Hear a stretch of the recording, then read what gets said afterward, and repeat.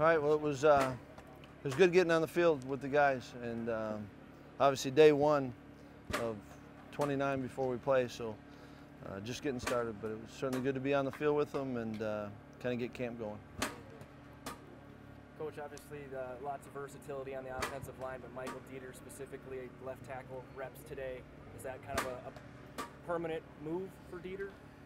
Well, you know, I mean, we started him there, and we'll always make sure we practice ways to get the best 5 on the field. So it was permanent today.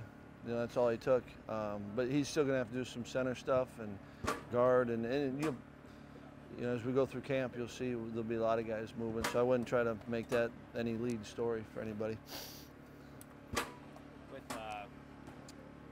Chris James's receiving ability, do you foresee maybe moving him around the formation some, playing some in the slot? Do you think he's capable of doing that?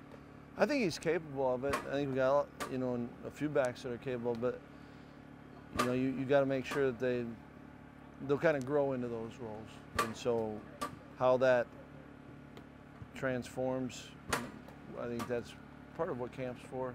You know, whether it be Chris or really any guy, you know, camp is the time to kind of establish. You got to have one role and establish it and be good, be consistent at it, and then can you add more to their plate? And as you can add more to their plate, then it's good. But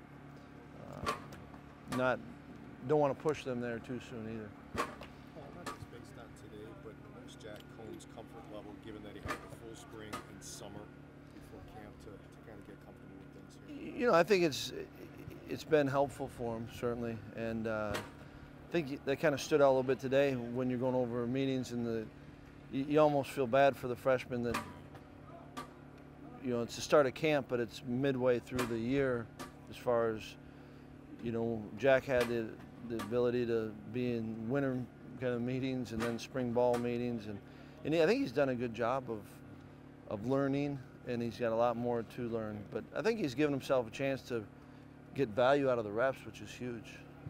How much can Taiwan help the running back group now that he's healthy again? I think we're going to need every one of the backs, so Taiwan absolutely could be a big help, and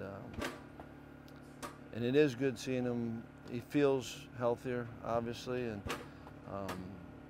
that part's been good. But we're going to need everyone on this team. We're going to need.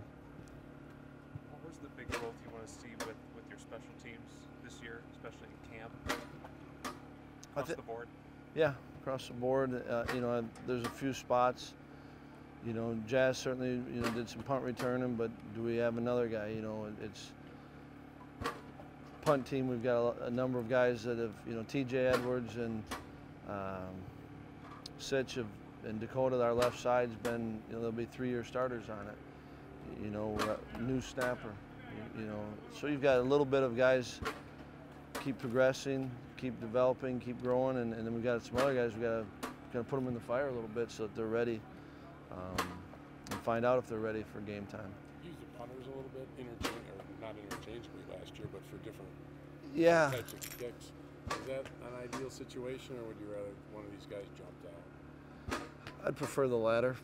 You know, if you can jump in. And part of that, I think last year was PJ was doing some things that were good, and I thought he was tremendous last year in the kickoffs. And Anthony as a freshman, I think PJ gave us the flexibility to not necessarily put the freshman in right away. And yeah, Anthony's got to grow, and so it's if we can get one really good one, you'd like to go with him the whole time, and then have games where you're not punting much.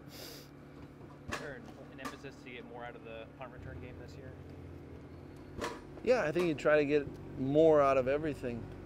We're coaches, right? But your return games, absolutely. How can we find a way to get more?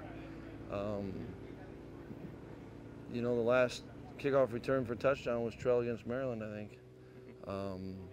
You know, how can we do a better job on our coverage units? Every one of those you got to look at. So certainly, punt return you want. Well, Bill Crow down in Chicago was talking about a couple of the rule tweaks. Obviously, one, if coaches come or someone comes off the sideline, it's 15. I don't know if you think that's going to affect you at all, since you're so demonstrative on the sideline. But the other one is the horse collar. That right. If you're up, have you talked to your kids about it's really tough now if you're trying to get a guy from behind? We haven't yet. You know, we'll kind of hit that as we get into the tackling part of it. And sometimes I think if you just, we've talked about the rules in our meetings, but you're covering it then. And I think it'll be interesting, and you try to make sure they're aware of the rules, and then I think even with penalties, you put them into two categories: controllables and those ones that kind of are those judgment that you don't have as much control about. So, you know, we'll spend a lot of time talking with them. Haven't addressed it with the group yet about that though. The sideline one with coaches, is that going to affect you at all? I mean, hope not. Was there even a case since you've been head coach where you've been close to something like that happening, going on the field? I can't remember. I remember being on the field but there were reviews. Like there was a game that we played a couple years ago where it was kind of snowing, and yeah, we had a play that looked a lot like something. I remember being out on that one. But you got to keep your poise, right? And they don't want you on the field challenging a call. Okay. And I think that's what they're trying to make sure. And it's a good rule. All right, thanks. On that note.